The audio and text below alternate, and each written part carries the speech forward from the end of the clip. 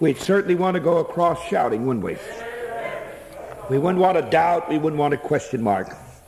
Thank you, Hardy family. I've been contending for something. I'm not very popular for contending for it. But I feel that one of the big problems in our Holiness churches today is the songs we sing. That's one of the big problems. If only our singers would go back to start singing some songs that had some depths to them. Something that does something for us. These little ditties we have today, Calvinistic inspired most of the time. I'm glad for a real song that gets down into the depths of your heart and does something for you. Well, we may not have the biggest crowd, but I'll tell you what, we can have a whole lot of God. And that's more important than the biggest crowds. I'd rather be with 10 that have victory than 1,000 that don't know anything about it. I don't know about you. Amen. But I'm glad when the devil comes around, he tells you there's not many of us. Remember, the Bible said there's a number we can't number, can't count. So we're going to reach the saints someday. Praise his name forever. Amen. If you'd go out and advertise that the blessing of God is on the camp, I'm sure that somebody'd be hungry for it. And I believe that God would do something for us. Stand with us, John chapter 1, verse 17. John chapter 1, verse 17. Father, help us this morning as you have helped already. For we are just man. We need to be anointed. We need to be quickened. We need to be stirred. We need, O God, thy presence to come upon us. Hide us behind the cross. Bless the word that thou hast given, and may it, Lord, do the work you intended to do for Jesus' sake. John 1:17 reads as follows. Very familiar text. For the law was given by Moses, but grace and truth came by Jesus Christ. Thank you. You may be seated. When I begin to think of the plan of salvation, there is so many things that have to be considered. Certainly, we think first of all of the great love of God. That God so loved the world, a world that was in rebellion, a world that was in disobedience, a world that had no room for anything that was spiritual. Yet God loved it. And then I go on to think of the precious blood of Jesus Christ. When sin had become so black and it become so deep that the blood of Christ could go deeper than that stain has gone and brought deliverance. And I think of the wonderful work of the Holy Spirit. How he'll come and awaken us that are dead. For the Bible said we were dead in trespasses and sin. We had no feeling towards that which was spiritual. No desire towards that which was godly. Until we were awakened by the Holy Spirit and brought to Christ. And through Christ came to God. Yet John goes a step further. And he talks about a little word called grace. He draws the comparison. He said Moses was given the law, and the law had its place. And Jesus Christ himself said that he did not come to destroy the law, but to fulfill it. But grace does something about the law. Instead of it being written on tablets of stone, grace writes it on the fleshly tablets of our heart. Therefore, we do obey the law of God. But if you'll notice about the law gave rules and regulations. And the individual that broke those laws had nothing more but judgment and punishment. There wasn't a law that could deliver them from sin. There wasn't a law that could bring them to the place of having freedom and liberty in the presence of God. But grace goes beyond that. For grace is a deliverance. It comes because God gives us an unmerited favor in his presence. You and I that do not deserve to ever stand in the presence of God. You and I that never deserve to taste of the goodness of God. You and I that really do not deserve to go to the kingdom of God have access because of the grace of God. When I begin to think about the grace, I couldn't fathom its depths. For I went through the New Testament to see how far the writers would take us, how far the Holy Spirit would lead us into this wonderful depths of grace. May I give you a few this morning for your consideration. First of all, I find in Romans 5:20 the abounding grace of God, that where sin abounded, grace did much more abound. When I think of the shackles of sin, when I think of the chains of sin, when I think of the darkness of sin, when I think of the power that grips the sinner, then the satanic forces take over and rule that individual, we wonder how anyone could ever be saved. Sinking down, sinking in despair, sinking in disappointment, sinking in their shame and their remorse, headed towards a devil's hell. Sin on every hand seemed to just crowd in, taking away all hope, taking away all peace, taking away all real joy, giving them the thrills of the flesh that would not last very long. That individual living hopeless, without Christ, without God, in the world, separated from the plan of God. What a terrible picture. And that was the picture of every one of us. When you think back to that time before you were saved, and the grip that sin had on your life, the habits of sin that controlled you, the desires of sin that led you, the lust of the flesh that caused you to be condemned in the presence of God, was there any help? Then we read about the abounding grace. The grace of God that got down under us and lifted up and gave us a buoyancy so that we could come out of the mire and come out of the clay and come out of the darkness and come out of the bondage and come out of the sinfulness into the very presence of Jesus Christ, who would deliver us from sin. And Christ came to give us that abounding grace. When there was nothing we could do about ourselves, when there was nothing that we could do about our sin, when there was no hope for us by any other fellow man, there was the grace that Jesus Christ brought, offering to us a way out, offering us a way up, offering us a way in. What a glorious picture. And we must never forget the abounding grace of God. And remember those sinners that you know in your family, those that are your friends, those that you work with, who seem to be lost in a terrible, terrible state. And it seems they're getting worse and they're getting farther away. Remember that that grace can go farther, that grace can go deeper, that grace can get a hold of them just as it got a hold of us. For this is the promise of God. God does not have any favoritism, but whosoever will may come unto him. Abounding grace seems to have its great depths, and I'm glad for it. I can't comprehend it. I remember what one writer wrote, amazing grace. When I was lost, it found me. When I was blind, it gave me sight. When I was dead, it gave me life. That was abounding grace. Why would God favor us? But the word favor there has another adjective it goes with. Favor us so that we're accepted in the presence of God. God could never accept us while we were sinners. God could never fellowship with us while we're sinners. God could never come down and communicate with us as sinners. Sin had separated us from God. But his amazing, abounding grace brought us to the place where the sin problem could be taken care of in our life, and we could be set free. But after you're saved, there are things come your way, just as Paul found out.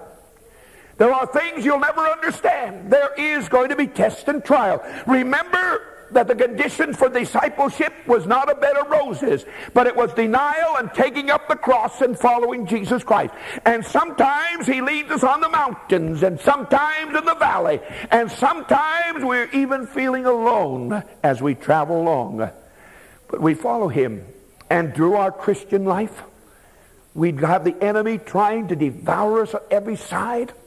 He'll fill our hearts with fear. He'll come to our minds and trouble us. Many times he'll even blind us so we cannot see what we want to see.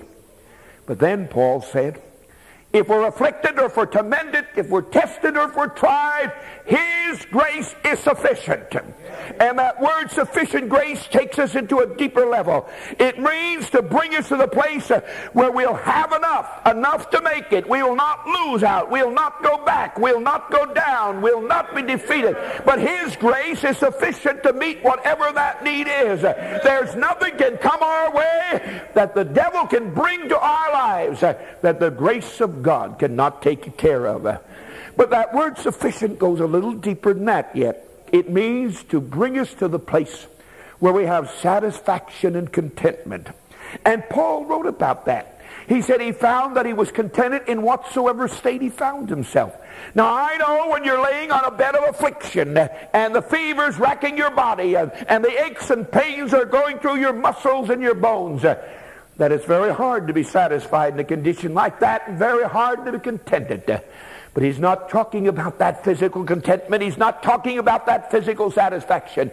He's talking about being satisfied in the Lord, that you know that the grace of God is sufficient for you in that time when you can't help yourself, in that time when no one else seems to help you. When you've gone beyond the limitations of man, you have never gone beyond the limitations of grace, for grace will go farther and deeper than anything else that can come your way. And if ever we're going to make it, it's because of sufficient grace. And aren't you glad in these last days when so many things seem to be failing, and in these last days when it seems that the clouds are getting darker, that His grace is sufficient to take us through? We may have mental depression sometime, and the devil may try to suppress us, but thank God on the inside He cannot get there and tap us of the source that keeps us alive and well in the presence of God. And you and I are going to make it. Never forget that. There is a way through if you and I will just walk the way of grace. And we can be acceptable unto God in a bed of affliction. We can be acceptable unto God when our limbs no longer have their normal capacities. We may lose our eyesight, we may lose our hearing, we may even lose our speech. It may be a stroke will come upon us and somehow deform us. It may get to the place where we can never again raise our hand and say glory to God. But the grace of God will be enough in a time like that, enough to keep the joy bells ringing, enough to keep us under the presence of the Holy Spirit, so that we can make it through. I cannot fathom the depths of grace, but I have to go a little farther, for that still isn't enough. And in 2 Corinthians 9:14, he talks about exceeding grace that indwells the obedient child of God. A surpassing, excelling, exalting grace. Did you ever think about that? Have you ever got a real low in your life? You thought, everything's against me. Everything's going wrong. I just wonder why I'm here. Have you ever arrived at that place in your life when it seemed that the promises seemed far off? When it even seemed that the sun had a cloud over it? We sing about standing in the shadows. Christ is never in the shadows. We're in the shadows, and we find Christ when we're in the shadows because He's able to dispel them and take them away. But this exceeding grace, grace that went farther than the abounding grace. Could anything go farther than abounding grace? Could there ever be a measure of grace that was greater than that lifted us up out of the mire and out of the clay and brought us into the presence of God? Do you mean there's a grace that goes beyond the sufficient grace? The grace that's enough? The grace that will bring us contentment? The grace that gives us satisfaction? Something more than that? He talked about this indwelling grace, the indwelling favor of God. Now you may lose favor with some of your family because you take the straight and the narrow way. And they might think that you've gone off in the upper story. They used to say when I was a boy, you lost your mind, and the preacher would get up and he'd say, we certainly did. We had a carnal mind that we were born with. It was rebellious. It was ugly. And we lost it one day under the precious blood of Jesus Christ and took on the mind of God, the mind of Christ. Had a transformation instead of a confirmation, and what a great thing that was. And it's still very great for everyone. But now, while grace may be under you to lift you up, and grace might be around there to sustain you, how about the exceeding grace that abides in you? The favor of God on the inside of your spiritual existence. Down there where you're really you and the really me. In the inner man. And while the outer man is perishing, the inner man is gaining strength day by day by day. We talk about dying, and we talk about going to the end of the trail. But friend, we're really not dying and we're not going to the end of the trail.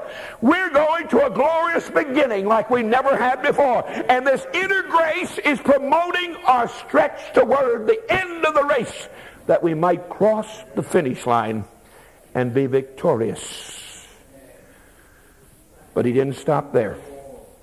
And in 2 Corinthians 4:15, he talked about abundant grace, that it might abound to the glory of God. Abundant means unexhaustible, never ending, without measure. I know that abounding grace is great. How far it abounds, I'll never know. But there could be an ending place when the Lord sees that an individual refuses to repent, and he withdraws his spirit from them. Because the Bible did say, he said, my spirit shall not always strive with men. And it may come to the place where the test and the trial and the burden is so great that while grace is sufficient, you may lose your grip on that sufficient grace and be succumbed to your test or trial. And it's great that it's exceeding. I'm glad that it's there all the time when you need it. But listen, he's talking about something else. A source of grace that can never be exhausted. If you live 1,000,000 trillion years on earth and live obedient to the promises of God and live according to the Word of God, there'll always be grace for you every day. New grace, new grace, new grace. And regardless how many others tap it, it's still there for you. I'm afraid we don't realize that. Why is this sister over here blessed and this brother over here blessed and this one over here isn't blessed and that one isn't blessed? Yet they both live a good life and they're both abstaining from sin. It's what they're tapping. One taps the abundant grace. The other tries to exist without that abundancy of grace. And you just can't make it that way. Just as your body has to be fed, just as your body has to be strengthened, just as your mind has to be rested, the abundant grace of God must come to the spiritual man and bring him to the place where he goes beyond himself and just relaxes in the abundance of God. Do you exist in that type of a condition? You know, so many of us today are trying to fight our own battles and using carnal weapons. And a carnal weapon doesn't always necessarily mean something evil, but when you get carnal, it means that you use fleshly means to satisfy yourself. You're going to use some fleshly means in just a little while when they ring the bell for dinner. There's really nothing spiritual about the food they're putting on the table up there. You're going to take care of the need for strength for existence through a physical needs. The word carnal really means fleshly. That's what it means, that which is of the flesh. And you're not going to eat spiritually up there. You're going to eat fleshly up there. But there has to be a time when you eat spiritually. There must be a time when you drink spiritually. There must be a time when you rest spiritually. And you do this in the abundant, inexhaustible grace of God. In the favor of God. Oh Lord, you're my satisfaction. Oh Lord, you have come to be my contentment. Oh Lord, you are my blessing. And until we get blessed, David talked about that. Talked about thirsting as the young deer thirsted for the water brook. And although we get saved and sanctified, there should be a spiritual thirst for more and more and more. There's always a greater depth that we can go to. There's always a higher mountain we can climb. There's always something new, always something fresh out there for each and every one of us. We don't get stale. I think of one of the most precious songs we sing in our hymnology in the church. The cleansing stream, I see. Not I saw. But today I see it. It's present tense. It's flowing today. It's doing its work today. It's keeping me sinless today. It's keeping me pure today. It's keeping me right with God right now. And that's the way grace has to be. The abounding grace must go beyond its abounding. It must go beyond its exceedingness. It must go beyond its sufficientness. It must come to its place where it's abundant, where it's inexhaustible in our life. You can't measure it. Then in Acts 4:33, he talked about great grace. And said great grace was upon them all. A power, a might, a strength. Did you know that grace gives you power? And grace gives you strength? Grace gives you might? A lot of people don't know that. God favors you. God brings you to a place of acceptability in His presence and enforces you and reinforces you so that you might carry on the message of Christ to a lost and a dying world. So many of our people are weak. So many of our people are timid. So many of our people seem to be on a low key. Now, I don't mean just a loud noise all the time. Thank God the Lord loves noise. He loves a joyful noise. He doesn't love a murmuring and complaining sound, but He loves a joyful noise. But let's be honest with you. If you yelled and screamed and run and jumped for 24 hours, we'd soon bury you. Wouldn't take long. You'd just exhaust everything you had. You know that. We're human beings. Lord looked down at that crowd and said He remembered they were just flesh, so I don't think He forgot about us, that we're just flesh. It reminds me of the little lady that went to the altar who was overweight. Quite overweight. And she began to pray, oh Lord, bless me, bless me, bless me, bless me. The Lord did. He poured out heaven on her soul. She got up and she started running around the tabernacle. She made 5 rounds and 6 rounds. Now when she's going by, the preacher heard her say, oh Lord, stop blessing me or you'll kill me. You can't take it. You see, she was just too heavy to run too many more times. It was going to do something about her. Well, we have to learn some lessons sometime. But there needs to come that grace that gives us a strength, that grace that gives us a power, that grace that gives us might.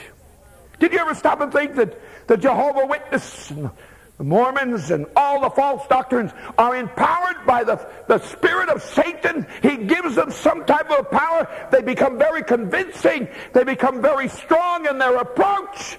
They become fearless as they take forth their false doctrine. You and I have to have that same type of a strength to take forth the gospel of Jesus Christ. That's why the Bible said in Acts 1, when the Holy Spirit would come upon them, they would have power to become with. And we get that power through the grace of God. God bestows it upon us. We can't earn it. We can't buy it. But the Lord bestows it upon those that are qualified to receive it, to do His work. So it said that great grace was upon them all. And the early church went forth conquering. The early church was accused of turning the world upside down. Somebody said to me, well, some of our churches have such a few. Well, every time you count 11 beside yourself, preacher, you have as much as Christ started out with. Did you ever stop and think about that? And He even made a promise lower than that. He said, if 2 or 3 of you are gathered together in my name, I'll be in their midst. He must have saw the holiness age today when He said 2 or 3. And gave us promise and courage to go on. But that 120 went out there so empowered by the Holy Spirit that grace came upon them, the favor of God came upon them. And read the lesson very much. And it talks about why the grace of God came upon them. It says, because they had no lack among them, and they held nothing back to each other, and they shared with each other, and they walked hand in hand with each other, and they were united with each other, and they had the presence of God in their midst. And we'll get back to the place where you and I start walking together, and singing together, and shouting together, and praising God together, and doing the work of God together, instead of dividing up and being separate all the time. Some people are just like Pharisees. They pull their cloaks around about them and feel that no one has it but them. You ever have a crowd like that? They just isolate themselves. I want to tell you something. The Lord has called us to separation. There's no doubt about it. We have to be separated from sin, separated from the world, separated from unbelievers, separated from the cold and the dead. There's a great separation. But He never called us to isolation. Because when you isolate yourself, you die. When I was in the hospital, they isolated me a number of years ago. Nurses come in, had to have something on their face, and even those that come in have had gowns on them. I had something happen to my liver. And it wasn't very good for anybody to get in contact with the food that I ate or something like that. In fact, it got so severe my wife wasn't allowed to kiss me. And that's pretty bad, you know. When your wife can't even give you a kiss. But I was contagious, and they isolated me. A lot of our Christians are contagious and they're isolated. And really the Lord doesn't want any more like them. We have enough of them now. Do you ever stop and think why we don't see growth in some of our places? Because all we can do is produce what we are. And the Lord isn't blessed with what some is, so we don't want to add any more to them. And that makes a big difference then, doesn't it? God help us.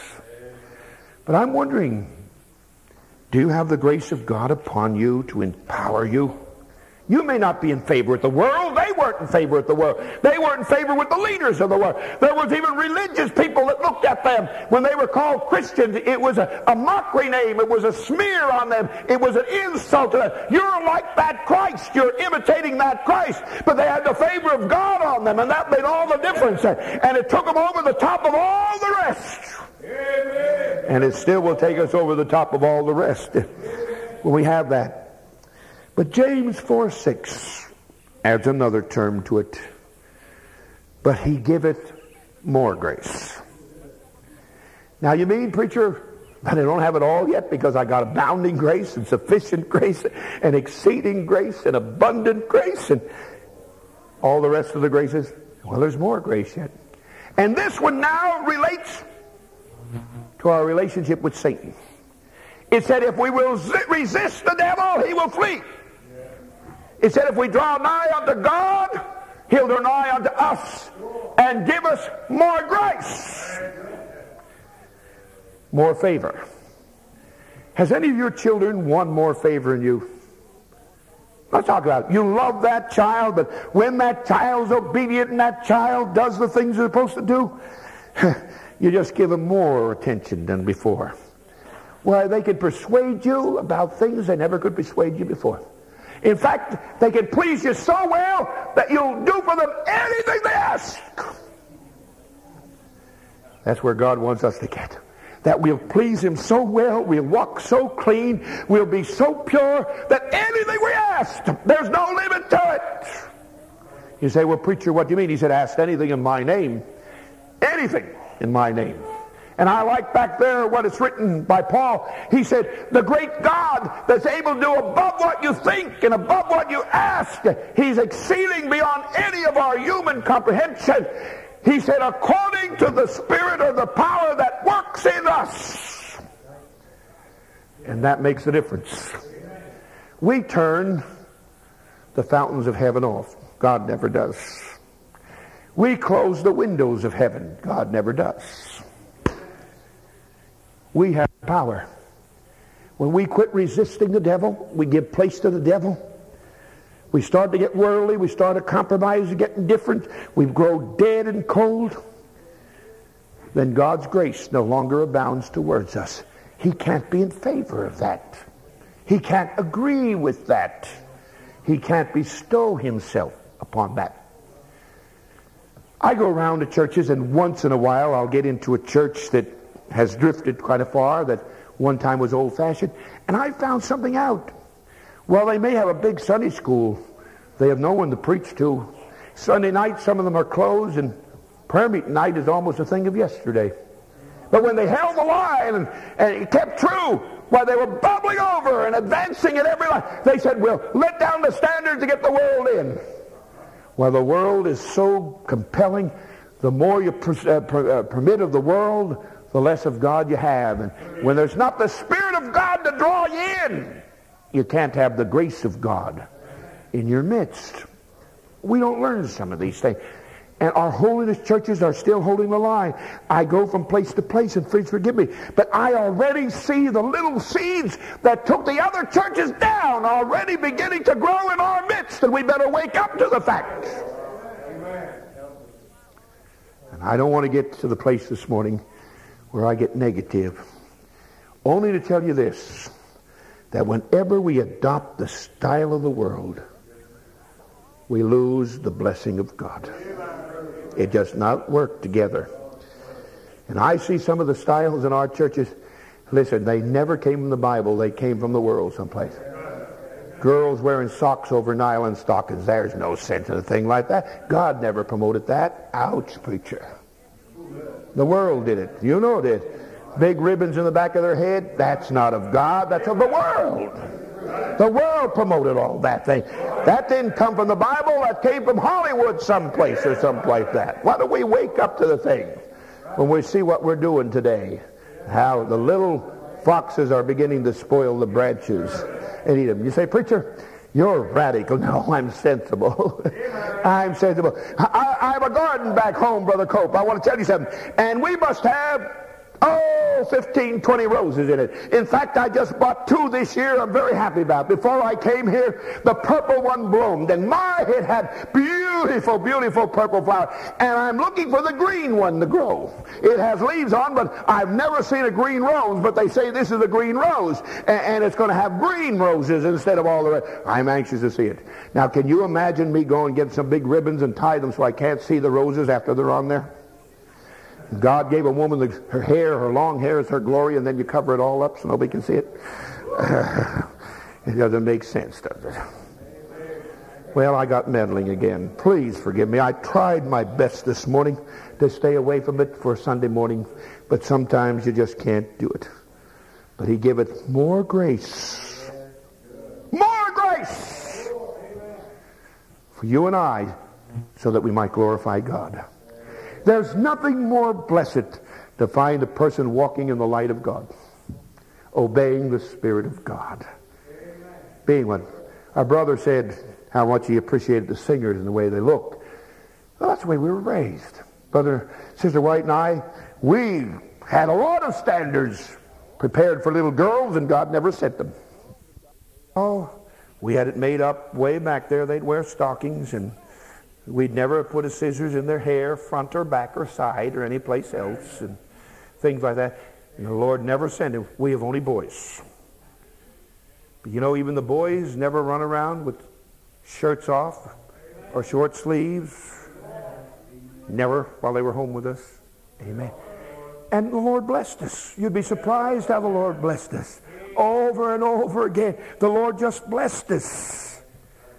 Grace. Grace. The favor of God, the unmerited favor of God, being in the presence of God, communicating with God, having a good meal with God, having God feed your soul, have God providing your soul, have God protecting you, have God taking you through, and being happy while you go.